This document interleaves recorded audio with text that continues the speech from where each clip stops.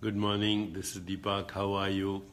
I hope all is well, and I'm here again to have a conversation with you. Today's conversation is going to be interesting because of a question from Christine Remy.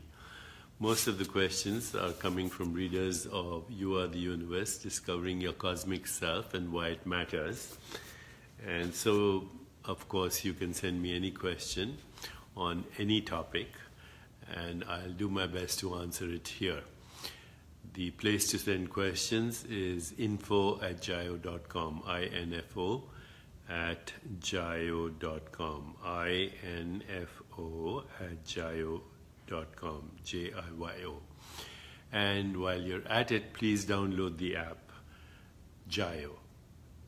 The app can be downloaded on iTunes and also on Android. It is our community for us all together to help create a critical mass for a more peaceful, just, sustainable, healthier, and joyful world.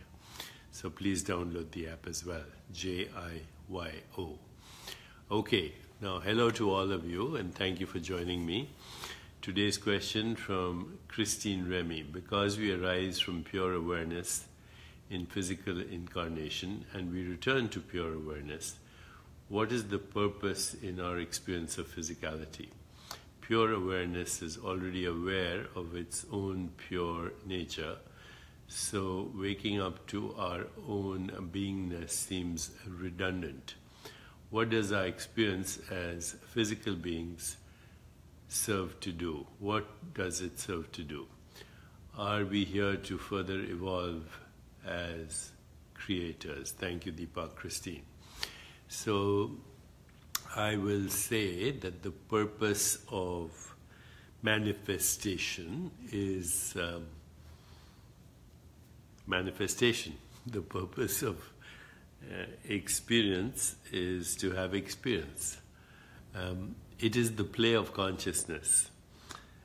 We are playful creatures, and we are the means through which the universe plays. It's not just humans, by the way. All mammals play. So there are other species that play as well, primates, bonobos, and we play in ways that lead to creativity.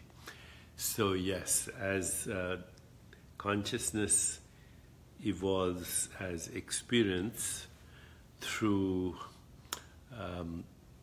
expressing itself in form and phenomena.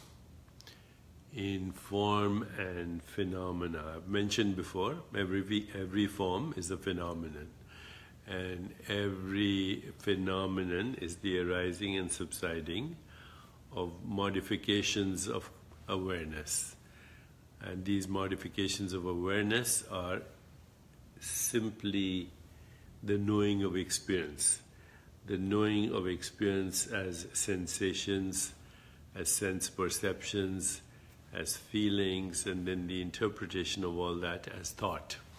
So humans, unlike other species, have developed very elaborate means of communicating experience and creating a story out of that experience. So this is something that needs to be deeply understood.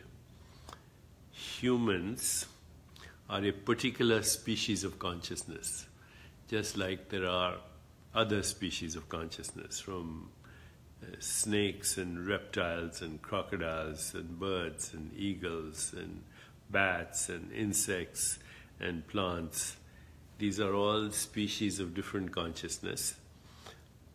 These are all different species of consciousness, but all coming from pure awareness. And so each species of consciousness has a sliver of experience in the infinite spectrum of experience. Look at a tree, and from the human point of view, because we have a word for it, the tree immediately conjures up an experience even in your imagination, just the word tree. But look at a tree. And as Ananda, Buddha's disciple, looked at the tree, he saw the whole cosmos there. He saw rainbows and sunshine and earth and water and wind and air and the infinite void and the whole universe in a tree. But as we ordinarily look at a tree, all we see is that which we call a tree. But imagine the ecosystem of a tree. Imagine a snake, a bat, an insect, a rabbit, a butterfly, an eagle, a sparrow, a mouse, all having an experience of a tree. And you'll see that each of these species occupies a small sliver of awareness with overlapping degrees of awareness. And in fact, evolution is only possible because no species of consciousness sees the whole tree as a universe unless it transcends thought and then looks at it in bewilderment and sees that even a leaf is a photograph of the whole universe. So this is the play of consciousness that is experiencing itself in infinite forms and phenomena through expressions of itself which are species of consciousness. And in fact, there is no incarnation. That which we call the body is just a continuum of sensations and sense perceptions. That which we call the universe is also a continuum of intermittent sensations and perceptions. The words universe, body, mind are human constructs because we have the ability to create these constructs, and we have the ability to conceive of a construct. We have the ability to govern how it is conceived and how it evolves. And ultimately we embed ourselves in the construct and become the construct. It's quite amazing, isn't it, how we are doing this? This is the play of human consciousness, but ultimately it's all a play of infinite consciousness. So now I will come back in 15 seconds to complete this thought.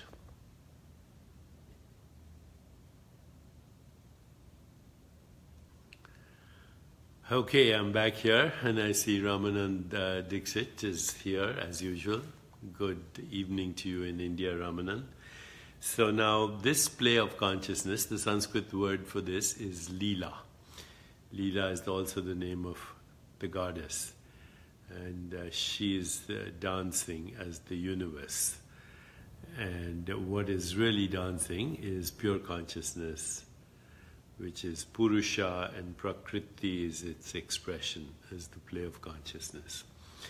This play of consciousness is never ending, so that creativity is never ending, and therefore evolution is never ending in its expressions. Consciousness remains as it is, the witness of its own creation. And so consciousness conceives. What does it conceive? It conceives a construct through the species of consciousness that we call human. It conceives a construct, it governs that construct, it creates that construct, and then it becomes the construct.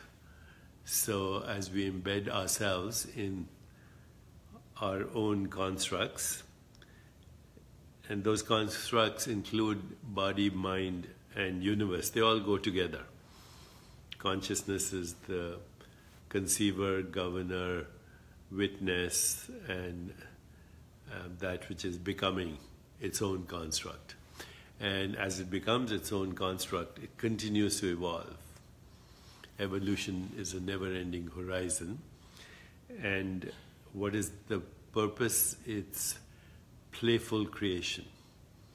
Playful creation. If we understood this, if we just understood that there is no such thing as an inner world somewhere inside me and an outer world out there, that it's all happening in awareness, then we would actually spontaneously lose we would spontaneously lose the experience of a separate self. And if we spontaneously lost the experience of a separate self, then we would spontaneously emerge with the divine qualities of love, compassion, joy, the peace that passes understanding. And in that playfulness, we would create new worlds, new universes, new ways to experience the never-ending horizon of creativity, of creative intelligence, the infinite being that is playing through us in every breath. So today, why not regard every breath as a prayer?